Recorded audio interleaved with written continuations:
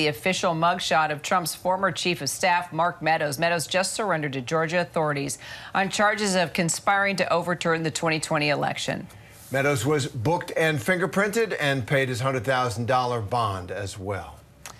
Meanwhile, joining us now, actually, is senior investigative reporter Aaron Katersky. He is outside the Fulton County Jail, where Trump will actually be surrendering within a few hours.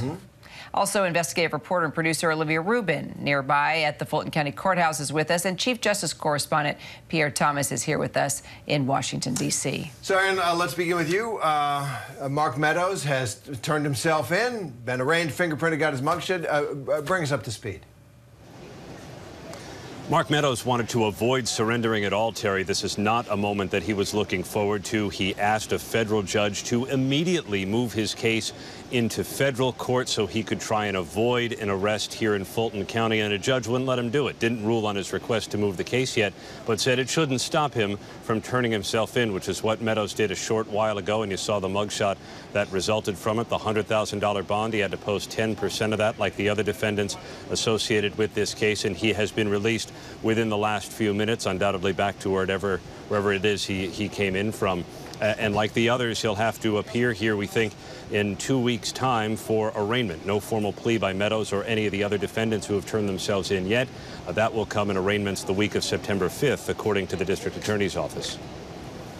So I tell you what, Pierre, in all the years that you have covered the Department of Justice, which of course leads into every type of political discussion we have had. I mean, this is just unprecedented times, what we are witnessing. I mean, the GOP frontrunner about to be arrested for the 4th time in 1 year. Kira, I think it's a fascinating moment, and I was sitting here sort of contemplating, again, Donald Trump coming into a jail-like facility, courthouse, whatever you want to call it, and surrendering himself, being booked for the 4th time. And it's remarkable in this sense in that you've had prosecutors in Washington with the special counsel, in New York with the district attorney, and now the Fulton County district attorney basically saying that these politicians, including the former president of the United States, did something that went beyond hardball politics, did something that went beyond dirty politics, that they committed criminal acts in order to keep the former president in office, in power. It's something that we've never seen before. We'll have to see how it plays out in a court of law, whether they can get convictions or not. But that's essentially what we're witnessing: uncharted territory, uncharted waters involving, some of the household faces and names that we've seen tied to politics in recent years. Absolutely, Pierre. Other countries have gone through this kind of thing where former leaders have been indicted and jailed, Argentina, Brazil, but they tend to be going through unhappy periods. It's a whatever you think of the merits of the case, it's not great when countries have to do this. Olivia, let me go to you. Back in the practicalities.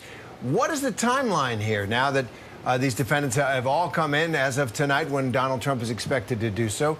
What does the judge and the prosecutor hope to accomplish in terms of when they can try this case?